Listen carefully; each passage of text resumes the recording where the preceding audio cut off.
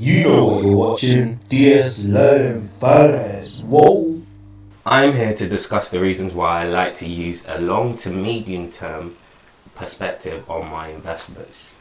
Now this ain't a dig at short term traders, so please don't give me daggers at the back of my head, okay? I'm just here to put my perspective on things. Before I get into the nitty gritty, I want to talk about the practicality first of each of these trading styles. So with short-term traders, you're most active, so analyzing information, actually executing transactions during the live hours, the live trading hours. And so what that therefore means is that you need to be available during those live trading hours. And that may not always necessarily be the case because the trading hours last during typical working hours. So basically, if you got a 9-to-5 job, yeah, short-term trading is going to be difficult. If you've got children to look after, maybe like little toddlers to look after during that time, then yeah, trading is going to be difficult. So like the practicality of it from a short-term trader is really challenging, especially when you have other commitments. Whereas with a long-term trader, you don't necessarily have to be executing, analyzing results within the trading hours. You can simply just literally after you get home from work, after the trading hours are closed, after you've looked after the kids, you could just research about that company. You've got much more time, much more flexibility to research about that company and make a decision from there. One of the key reasons why I like to use a medium to long-term approach on my investments is because of the phenomenon called compounding. Einstein called this the eighth wonder of the world for a very good reason, okay? And most of you probably know what compounding is. For those that don't know, it relies on two things: interest and also time. The whole concept of it is that you put in an initial amount of money, that money has a certain interest on it, and then it obviously increases in size. But then after a while, even that money, that new bigger pile of money, then has another sort of interest added on it, and then increases even further. So given enough time of doing this, you can end up with hundreds, thousands times more than you initially put up.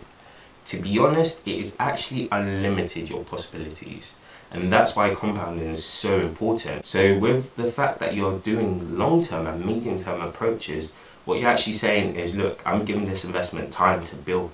It may be a slow burner, but eventually, as you guys can tell, compounding will have a significant effect. You're basically maximizing the amount of compounding that investment can do, whereas a short-term trader wouldn't be able to benefit from that necessarily. If you guys want to find out more on compounding, and if you just want to check out more of my videos, because yeah, you know you do.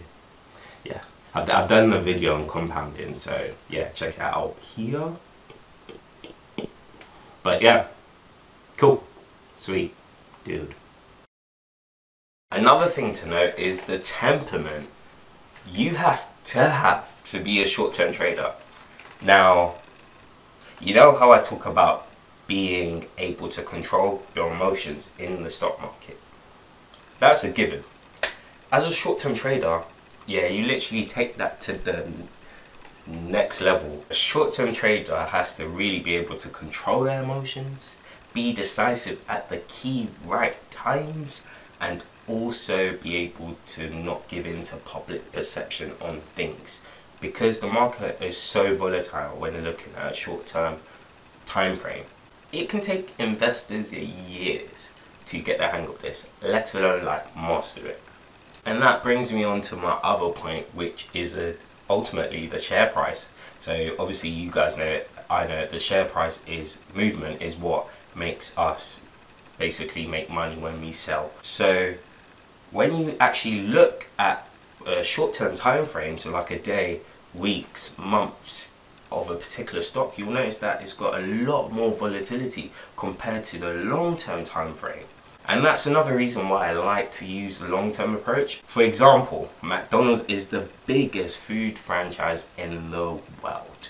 Yeah, it's undisputable and gives investors a lot of confidence that they'll keep doing well in the future. But check this out. Looking at the share price movement on a daily basis, you can see just how volatile it is to be a short-term trader. There are lots of dips and there are lots of peaks, all occurring right next to each other, day after day after day.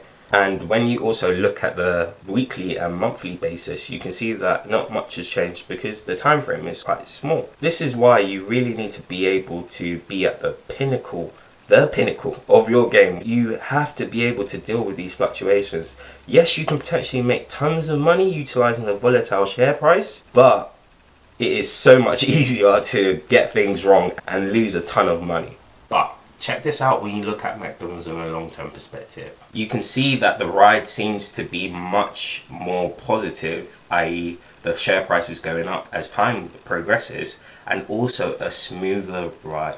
And it's because you're given enough time for that particular stock to rebalance itself. Granted, this isn't going to be the case for all of the stocks available in the market, because simply some stocks are trash, but yeah, whereas others are really good.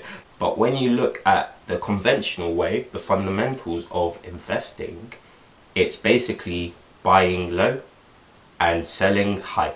So you want to find the companies that are basically undervalued and find that diamond in the dirt, and then hold out in the future for it to become a really big winner.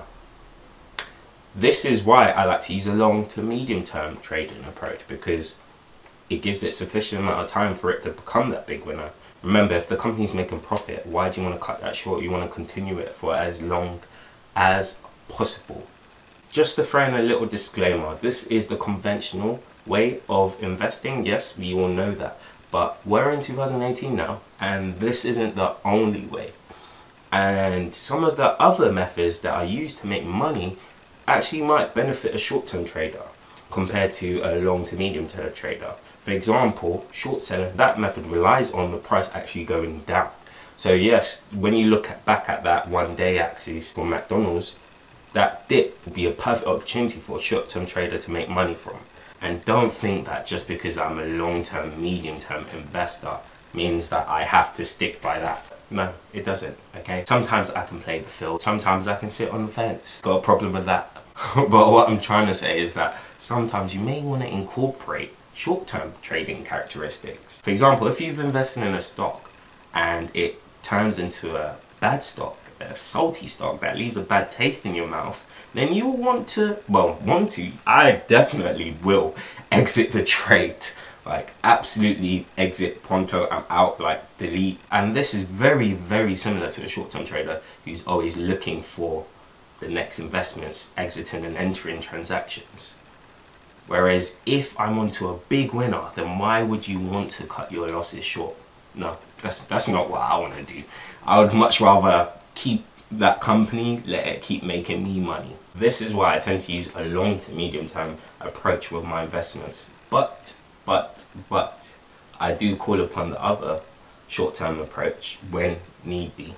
It's your favorite YouTuber, guys, Dami Solaru. I talk about stock market investments, I talk about property investments, financial management too. Giving you that consistent content. You know, before you can do whatever you're going to do for the rest of the day. Yeah, say it with me. Like, subscribe, and share. Share me. DS Learning Finance. Whoa. Bye.